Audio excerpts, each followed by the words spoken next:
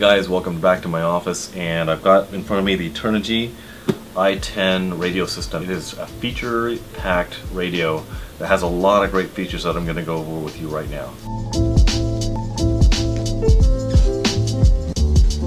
Now, the first thing that you're going to notice about the i10 is that it is packaged fantastically well. And you know these boxes, when you slide them apart, how you can never get them apart? Well, they actually made a little air hole here so that you can actually take the lid off. It's an attention to detail. I don't know if that affects the quality of the product, but it was telling you that they were thinking about this product when they made it.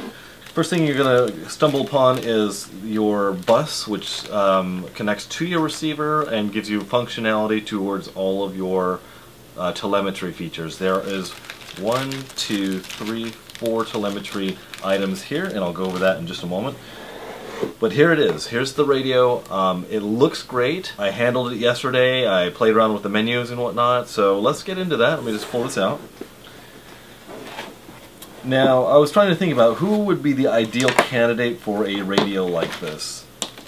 And I think it would be great for somebody who wants a full-featured telemetry-based radio. And that has some fantastic features. This is a 10-channel radio, so you've got all kinds of switches and knobs and also double sliders as well here on the side of the radio. Now when you turn this on, you're going to pull down both buttons, and you'll hear some nice airplane sound effects. And the first thing that's going to strike you with this radio is, number one, the screen. And you have a little stylus down here on the bottom of the radio. Pulls out just like this. Now you don't actually have to use the stylus, but this will take you into all of your menu functions and allows you to scroll through, but you can also do this with your finger. Maybe not quite as easily as the stylus, but in case you lose your stylus, then you know you're actually okay. Now, like I said, it does come with your receiver, a 10-channel receiver, and all the different telemetry features, and I'm going to go over that right now. You're going to get the iBus receiver, which plugs into your main receiver, which allows you to run all of your telemetry features here. The first one that we have is a voltage sensor that plugs directly into your balance lead, your speed sensor, and this is a optical speed sensor, so you have some of this reflective material, and this has an optical sensor right here. This is a magnetic speed sensor, so you are able to put a magnet on whatever it is you're trying to monitor, and it also has a sensor on the outside here. And this last thing is a temperature sensor, so if you wanted to monitor the temperature of your ESC, you can tape this right onto your ESC.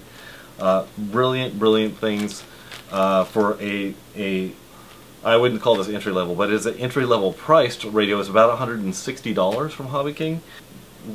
Just amazing value for your money.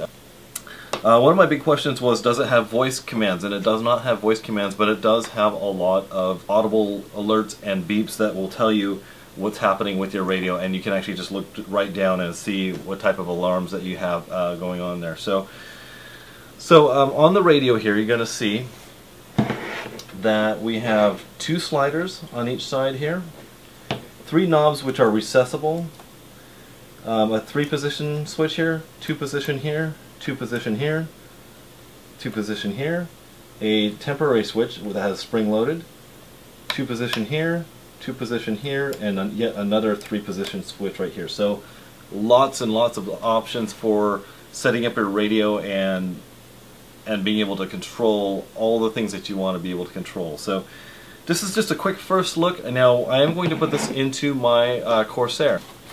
Okay guys, so this is my Park Zone Corsair. This is going to be my test platform for this radio. I'm going to take out my Spectrum radio, which is what I'm used to, and I'm going to put it in the trusty old Corsair. This is a fantastic flying airplane. I'd love to try out all these telemetry features. That'd be pretty awesome with this radio. Now, everyone always asks with a radio, how do the gimbals feel? And they actually feel quite nice. It feels different than my Spectrum DX8. I think the DX8 is one of the best types of gimbals that I've ever seen. These are not as good as the DX8, but they are not as bad as a lot of radios that I've seen. Gimbals are on par with the Taranis gimbals. It just has a little bit different feel of throw, which I'm just maybe not used to, but it doesn't feel bad. It doesn't feel plasticky or like it's not made with high quality. Now, one thing I didn't mention is it does come with your lithium-ion polymer battery. This is a 3.7 volt battery, and you basically have a USB charger port here in the back. You also have a trainer port, which is fantastic. I don't usually use a trainer port because I'm not really teaching people how to fly, but I do use that for running long-range FPV UHF systems. So pretty cool radio. Guys, check it out, and looking forward to my flying video with this radio and this airplane coming up soon. Thanks. I forgot to turn it off for you guys. Here we go. Check it out.